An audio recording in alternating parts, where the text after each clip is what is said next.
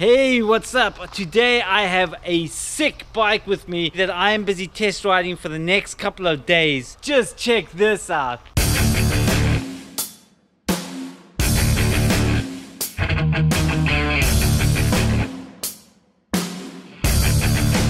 This is the Intense Primer. This is set at 140mm front and 130mm rear. This is a 29er trail bike, adjustable from 130mm of travel to 115. This bike is super easy to change from 130mm to 115. All that you do, right, is you head on this side of the bike, you unscrew this bolt quickly, and you just drop this to the 115mm setting right over there, and then you tighten that bolt back in, and there you go, set at 115mm of travel. That will take you 5 minutes to change on the fly, on the trail, if you want to change it to 115.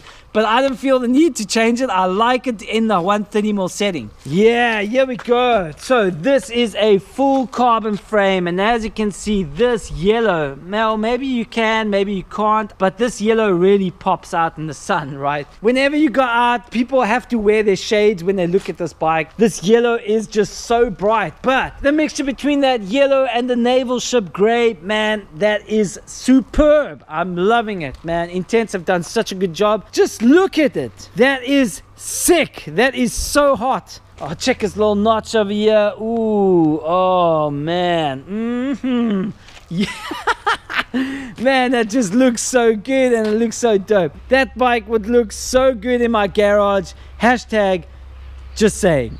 It breaks my freaking heart that more companies don't think about things like this more often. Look at that.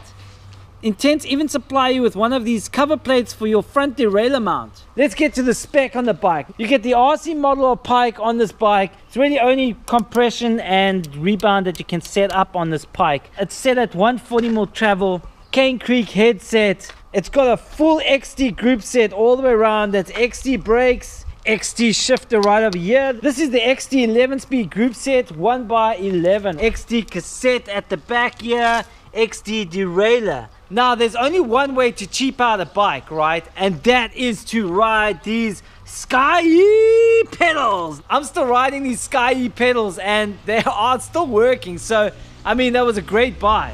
Race face crank right over here with a 32th cinch chainring. Those are DT Swiss SPLINE rims right over there with a DT Swiss hub. Then we can check some XT calipers right over there. Like I said, this is XT all the way around. Shimano IceTech 160mm rotor at the back and a 180mm rotor right in front over there. We have some Intense branded grips. I must say that I am liking these grips. Even though these grips are quite thin, they've got these fins over here that just bloated out a little bit and give you more area for grip, and they do feel really comfortable when I'm wearing gloves. This Intense Primer is running the JS tuned suspension platform. It looks quite similar to the VPP, and it's also got these little ports over here. So those little brass screws there, those are bleed nipples, so you can just remove that and grease the inside. Keep it nice and greased up for in those dirty, long, hard wearing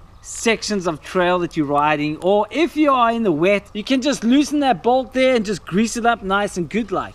The Intense Primer also features this rubber guard right at the bottom here. It would be nice if it rose further up the down tube here just to protect that section, because that's usually where the stones get thrown up by these tires. If you're planning on putting on Minions or those E13 TRS tires, those things chuck up stones like nothing else. There's no lack of aftermarket frame protection out there, so you can just buy one of those all mountain style frame protectors and just put that on your down tube. If you're just buying a frame set, make sure you get the right hubs, because this is a boost bike. Here we also have a RockShox reverb that looks like 125mm drop. Here's a WTB Silverado seat. It looks like WTB is the go-to seat for a lot of these bike builds. Here we have a Thompson Elite X4 stem at 50mm with 0 degrees rise.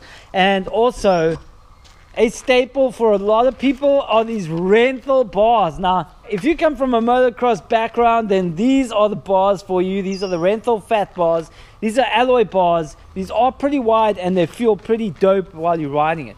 That is flaming hot. Look at that. Sick.